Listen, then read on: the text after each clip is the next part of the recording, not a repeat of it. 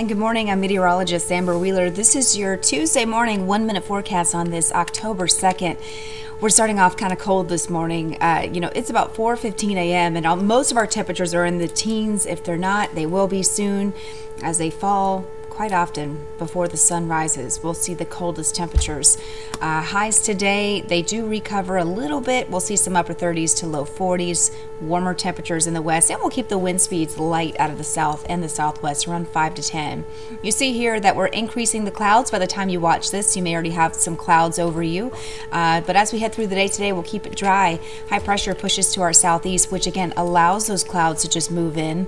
And as we head into the next few days, we just keep it clear and sunny and warmer. So heading into Wednesday, sunshine, much warmer temperatures. Expect those temperatures to warm back to the 40s. And same story for Thursday. In fact, we'll see some 50s on the map on Thursday. It's Friday that we have a warm front that's going to push through, and we have a small chance for a few showers along that warm front. This is one model that's probably the most robust. There's still a good chance that warm front could be pretty dry, but that's our chance at any rain right now. Lows tonight, they're still going to be cold, not as cold as they have been, upper teens to low 20s, and then here's that warm up for Wednesday, widespread 40s and even some 50s in the southwest, so looking for warmer temperatures. And we get even warmer than that in the coming days here, quite possibly seeing some 60s.